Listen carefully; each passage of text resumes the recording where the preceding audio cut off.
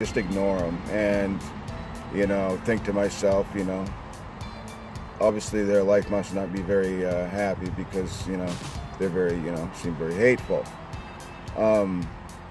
It's very powerful when you're able to start recalibrating your brain to think positively and to be able to stop your brain from racing. My brain used to race all the time. I couldn't stop it for the life of me. But when we're able to stop our brain, slow it down, and have it recalibrated and reprogrammed to start thinking positive and to leave our past experiences and emotions in the past and not to concentrate and think about them, it's very powerful, very rewarding. The 1% of the world, the richest, all practice these principles. It's the truth. They're already manifesting richness before they already are. They're already rich before they are because they're happy and abundant. The key in life, which is not shared very often, that's why 86% of the world is depressed, the statistics, is because there's no colleges or schools out there that are teaching mind awareness and to think positive, and that your mind, even though we can't read each other's thoughts, we pick up on each other's frequencies and negativity.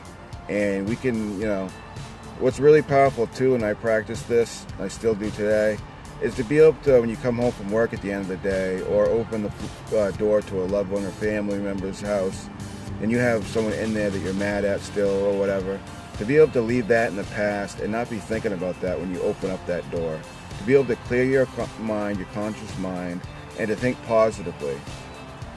This mends relationships. If you have any troubled relationships, you have marriage, relationship problems, or boyfriend-girlfriend issues, or just brother and sister issues, or whatever, whatever it is.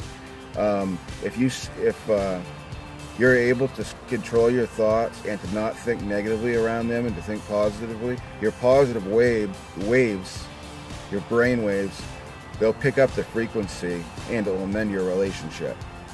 I've applied this to my life with a lot of things, and it works every time.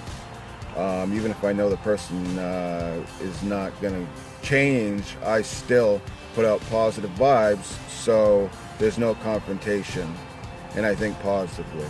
And what I practice now too, since I reinvented myself, is I do not talk about others behind their backs badly. I don't.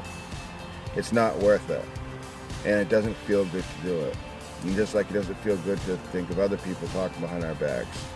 It takes energy away from us, and it takes the focus away from us, and it brings on depression, anxiety, and low self-esteem.